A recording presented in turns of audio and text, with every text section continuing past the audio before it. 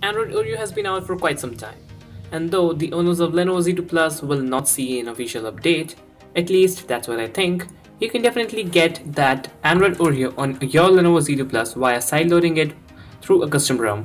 So in this video, I'll tell you how you can get Oreo on your Lenovo Z2 Plus. So hi guys, I'm Vandit, you're watching Android Planet, and let's get started.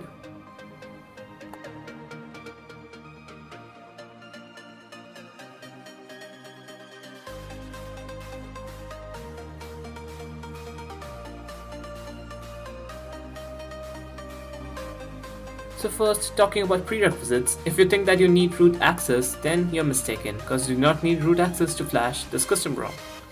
So, as you can see, my phone is not yet completely rooted, but still I can flash this ROM. Secondly, let me tell you that this is the Lenovo Z2 Plus on which I've installed MIUI 8, that's again a custom ROM.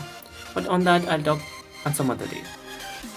The third prerequisite is the downloads. So you have to download two files, one is the ROM file and the other one is the gaps file.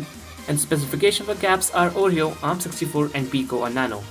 So if you have all these things, the first step you have to follow is reboot your phone into recovery mode, and you have to have recovery that is either TWRP or CWM. Either one will do.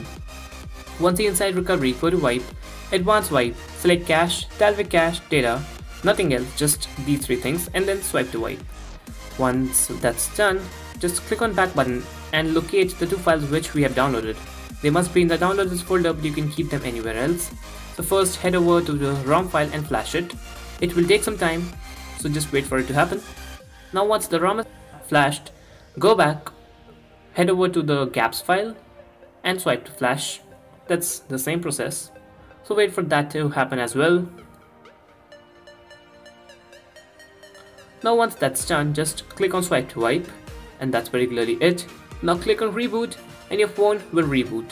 Now keep in mind that the first reboot will take some time, say around 10 minutes, so don't worry if your phone heats up quite a bit or does not boot up at all, because the first boot after installing an update or after installing a custom ROM will take some time.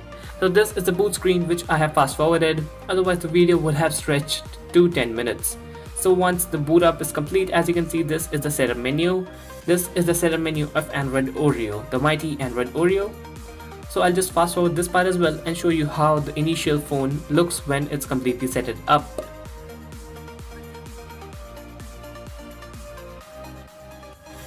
So guys, as you can see, I am inside Android Oreo that's running on my Lenovo Z2 Plus.